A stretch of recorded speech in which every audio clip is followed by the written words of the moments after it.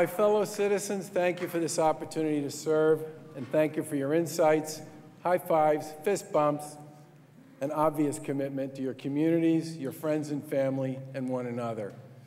Your kindness and generosity are like oxygen for the rest of us. I've been able to do all this by finding common ground, by refusing to engage in the partisan nonsense that consumes so much of our national politics, and by putting the people of our Commonwealth first. And that's why I can stand here before you tonight and say without a doubt that the state of our Commonwealth is strong.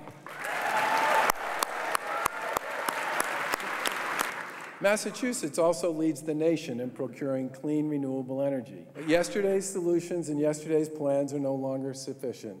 We must continue to take bold action to reduce greenhouse gas emissions.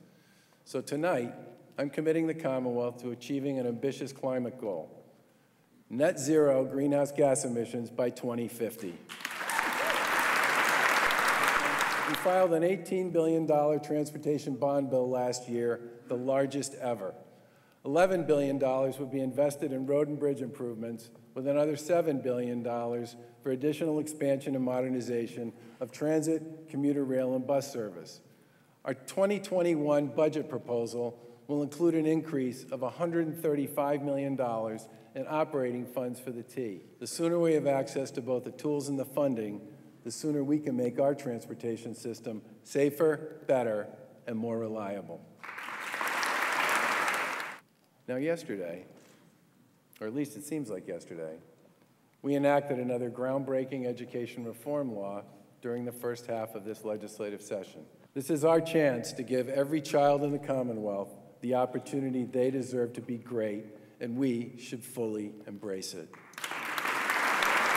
We've demonstrated time and time again over the past 5 years that we can find common purpose, that we can lead and represent the very special people of this very special place we call home, that we can focus on progress, build on what we have, and live up to the ideals, courage, and appropriately high expectations of our neighbors.